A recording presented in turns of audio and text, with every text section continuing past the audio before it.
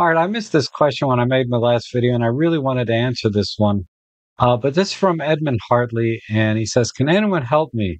I have just purchased this camera, and the LCD screen doesn't work when it's fully open. It works fine when articulating, but when placed back into the housing, it turns off. Any ideas? I've done a full factory reset, and it still doesn't work." All right, so your comment was from a video on the M5 Mark II, so I'm going to assume this is the camera you're talking about. And also, if you just purchased this, I'm going to assume you bought it used because this is like 6 or 7 years old now.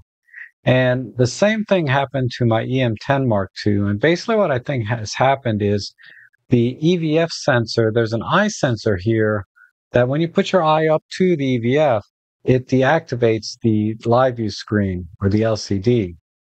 And then when you take your eye off, it activates again. And the eye sensor on my EM10 Mark II has gone bad.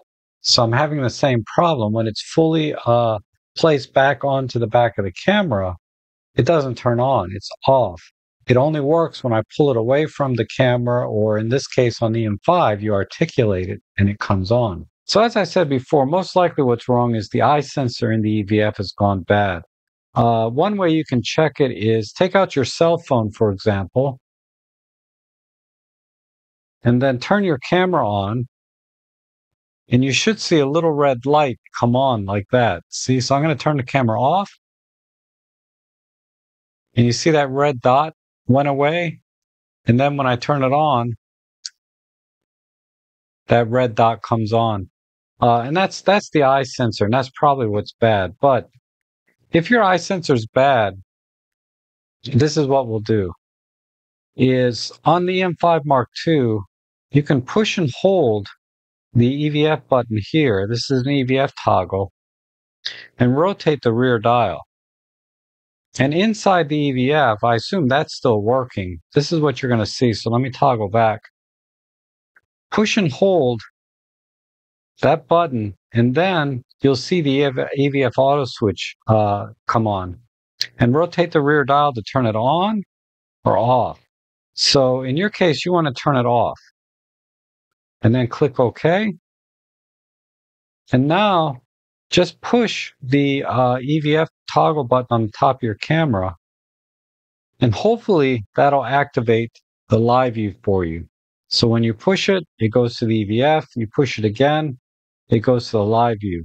So now this button becomes a toggle between the EVF and the live view.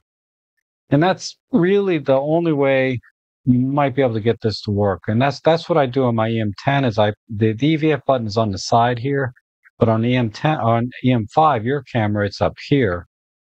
And that's the only workaround. Now, if you don't see it when you push and hold that, maybe you reprogram this. You can go into the menu and go into the custom menu and go down here to built-in EVF, click OK, and then go down here to EVF auto switch and just turn it off directly in the menu this way. Now it's possible that just turning the EVF auto switch back on solved your problem and everything is fine now, but I find that unlikely because you said you did a full reset, in which case EVF auto switch is turned back on by default. Now, if toggling between the EVF and the LCD doesn't work after you turn the auto switch off, then it's very likely there's something wrong with the wiring in the hinge on the LCD, in which case you'll have to get that fixed, and or the eye sensor on the EVF. The only other thing you might want to try is maybe getting a Q-tip and cleaning the surface of the glass on the eye sensor. Maybe it's just dirty and you just need to clean it out a little bit, particularly if you bought it used. And you can remove the rubber eyepiece. It just snaps up in an upward direction, and then you can snap it back on. And try cleaning that, and maybe that's all it is.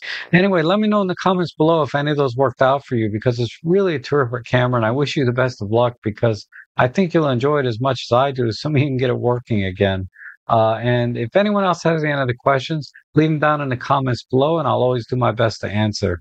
But thanks again for watching, and I hope to see you again soon.